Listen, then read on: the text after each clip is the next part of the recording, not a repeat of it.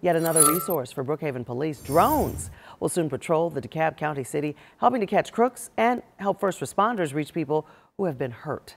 Our Tori Cooper has more. Yeah, the Brookhaven Police Department will now be deploying 8 of its new drones from launch pads just like this one on top of this 17-story building in Buckhead to get an extra set of eyes on the scene. It's the newest first responder for the Brookhaven Police Department. Community safety. Having these drones as the first responders on the scene will enable our officers to know exactly what's going on at the scene before they ever arrive.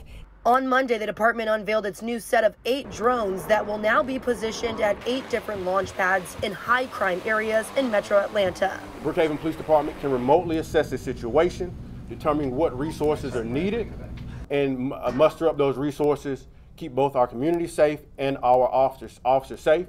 We can cancel our ground units that may have to respond if there is no evidence that a crime is being committed. The department says the drones will be used only for tactical and emergency use. They will only record while responding to 911 calls, not for randomized surveillance. So far, drone response times are under 2 minutes.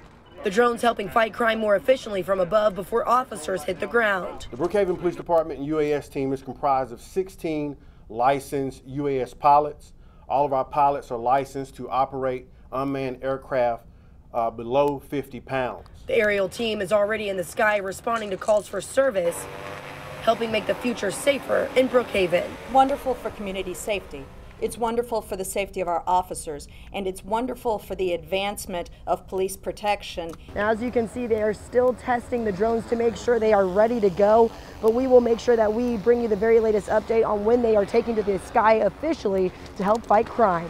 Reporting in Buckhead, I'm Tori Cooper, CBS 46 News.